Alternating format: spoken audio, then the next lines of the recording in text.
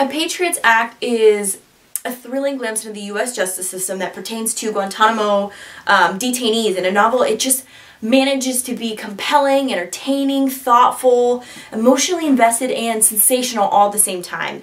Kenneth Eade does a fantastic job of pacing this novel wonderfully, drawing readers into Brent Marks' efforts to free an innocent man, all while battling a system of corruption, deception, and violence doesn't even end in the courtroom. The story is fast-paced, it's evocative, it's emotional, action-packed, and contemplative all at the same time as well. And it makes you think while it entertains you, making for just a thoroughly enjoyable read from start to finish. I absolutely loved it, and I recommend it to anyone out there who is looking for a good read.